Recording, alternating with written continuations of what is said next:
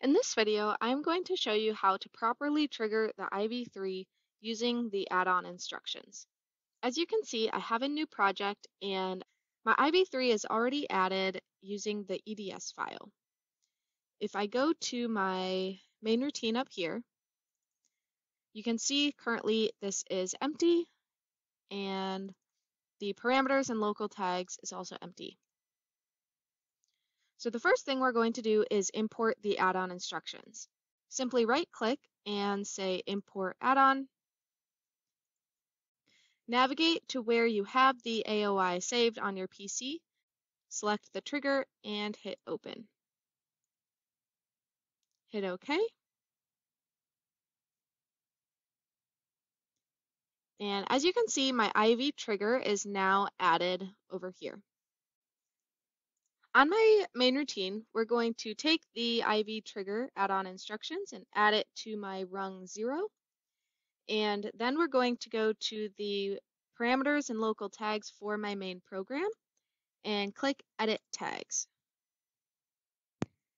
Here we are going to create a IV trigger function. From the data type, you're going to set it as IV trigger and hit OK. And the description is AOI for KEYENCE IV3 trigger.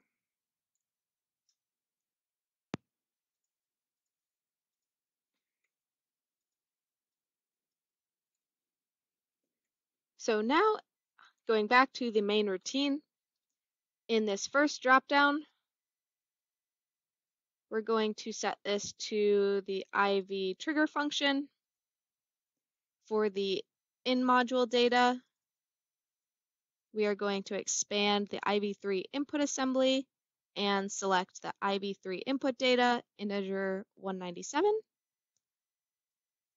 For the output module data, we will expand IV3 output and select output data, integer 6.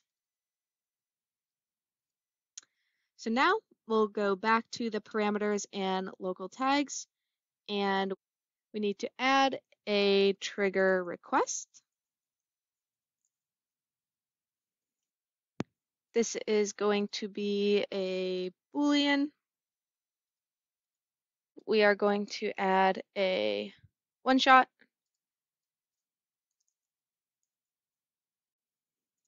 Like so.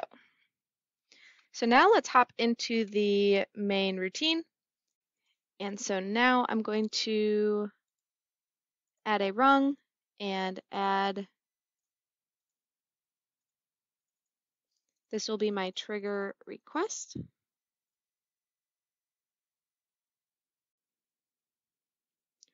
Then I'm going to add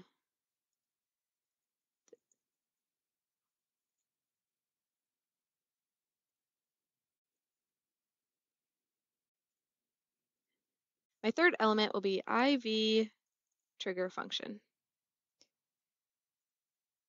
And this will be is trigger ready. At the end of this rung, this last element will be IV trigger function trigger request. So this trigger request. Now my ladder program is complete. I will go ahead and set the path.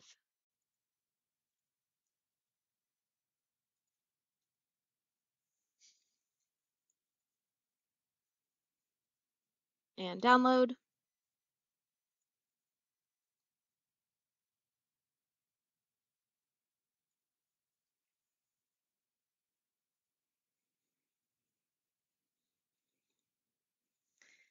And now I will put this into run.